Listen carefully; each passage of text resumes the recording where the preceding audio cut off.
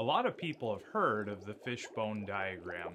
Maybe you have even used one before, or you're looking to get more out of this powerful tool.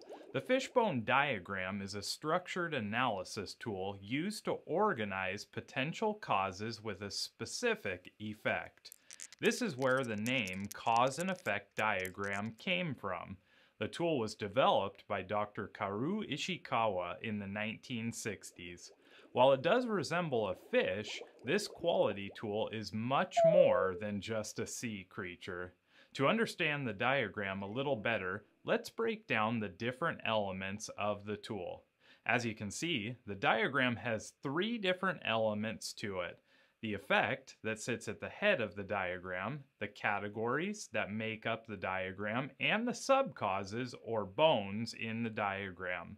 Let's look at each of these elements a little closer for a better understanding. The head of the fishbone diagram makes visual the symptoms that you are dealing with. This is usually the initial issue that is seen. It may also contain a problem statement, problem to be solved, opportunity, outcome, or the effect of various causes. When you are working with a team, do your best to gain consensus on the effect that you and your team are working on. To find this effect, teams may have brainstorming sessions, pull issues from value stream maps, or see the issue firsthand at the Gemba. Ultimately, the head defines what you and your team will be working on. After you have gained consensus on the symptom and placed it at the head of the fish, now you are ready to move on to the categories.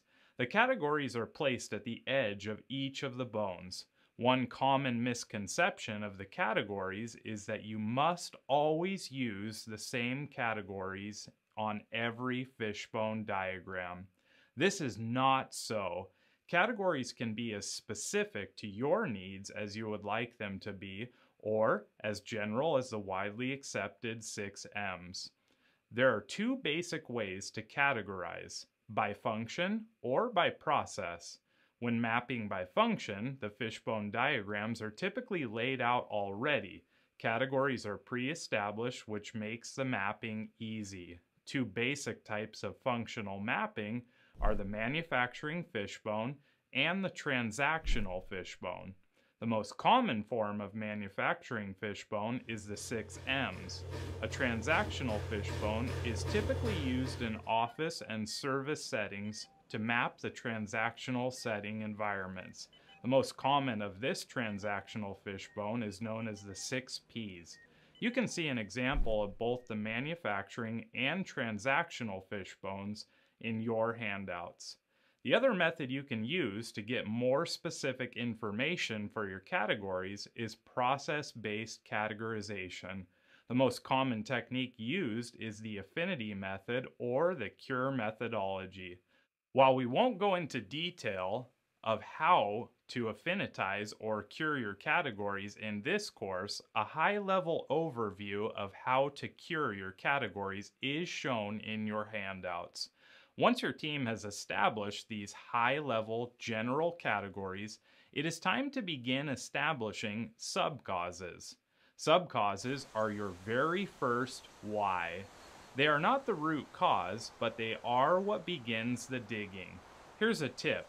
Keep a parking lot somewhere in the room when you reach the subcause portion of your fishbone diagram.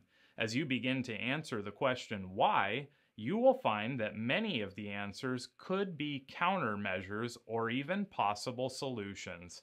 Capture them. Validate people's thoughts.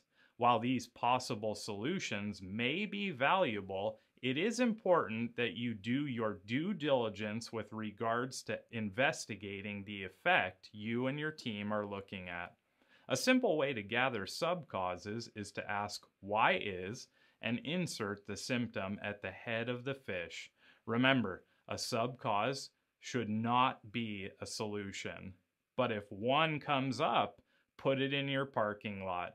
Be sure that you dig deep and do not stop at supposed solutions.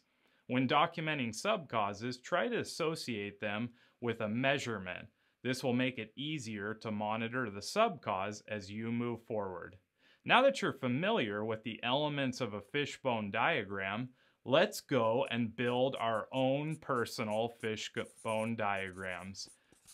We can do this together so that you can use your fishbone diagram in the capstone project at the end of the course. We'll see you in the next lecture.